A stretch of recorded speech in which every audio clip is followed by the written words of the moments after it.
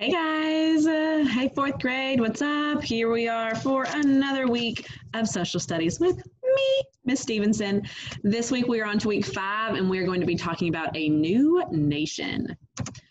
All right, so the War for Independence. What is independence? Let's talk about that word first. What is independence? Right. Independence is freedom from something else.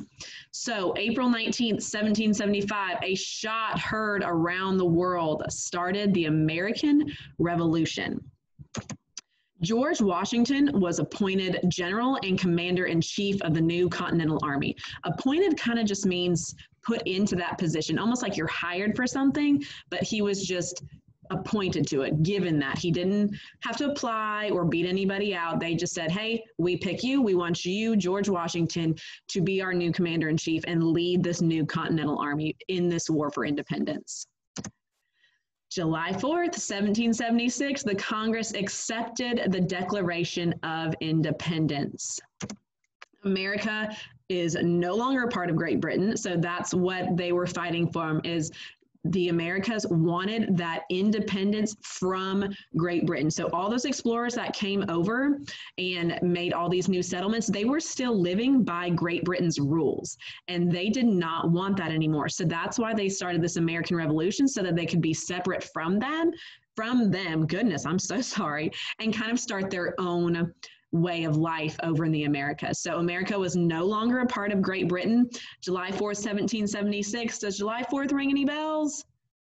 Yes, Independence Day. That is why we celebrate the 4th of July. It marks when the Declaration of Independence was signed and America was free from Great Britain.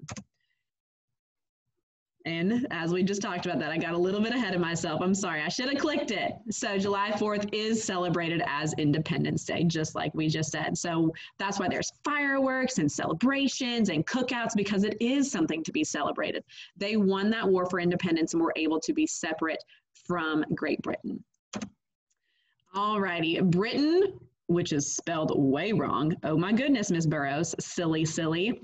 Britain won many victories over the Americas in the next several years. So we won the big one, but Britain did win smaller battles over the next several years. October 1777, the Americas won their first victory of the Revolutionary War, which was the Battle at Saratoga. In 1779, Spain and France came and helped the Americas win the Revolutionary War. So Spain and France became allies to us against Great Britain.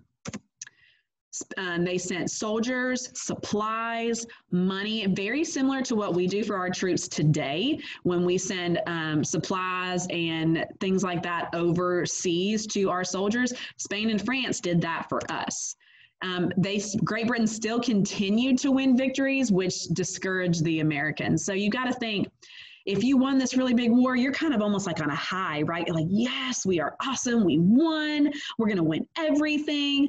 But if you've ever played a sport, you know that you can't win everything. And sometimes when we lose, we get a little discouraged. And so that's what the Americans were feeling whenever Great Britain continued to have these small victories. All right, Alabama's loyalty. Alabama was not one of the 13 original colonies that wanted independence from Great Britain, okay? There were 13 original colonies that wanted that independence, but Alabama was not one of them. Alabama wanted to stay loyal to England or Great Britain, okay? Those names can be used interchangeably. England is Great Britain.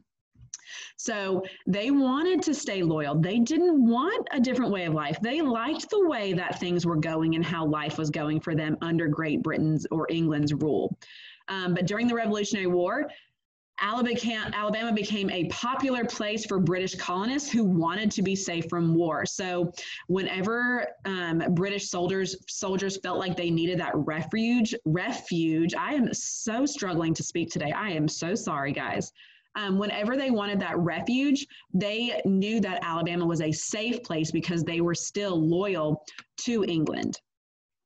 When a man came to Alabama carrying copies of the Declaration of Independence, he was thrown into a Fort Charlotte prison.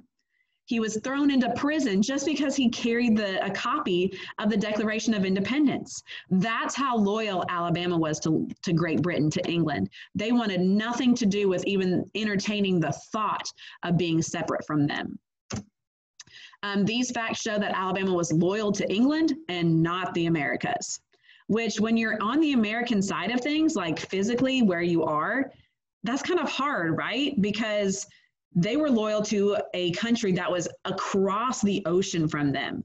And they're in the midst of all of these other colonies that are wanting nothing to do with England. Alrighty, and we are going to stop here today, and we will continue on tomorrow with the rest of our lesson. This lesson's kind of like last week. There's a whole lot of really important information. So I want to make sure that we break it down a little bit at a time so that we're not overwhelmed with all the information at once and we can remember things better. All right, guys, you have a wonderful rest of your day. I will see you back here tomorrow for more.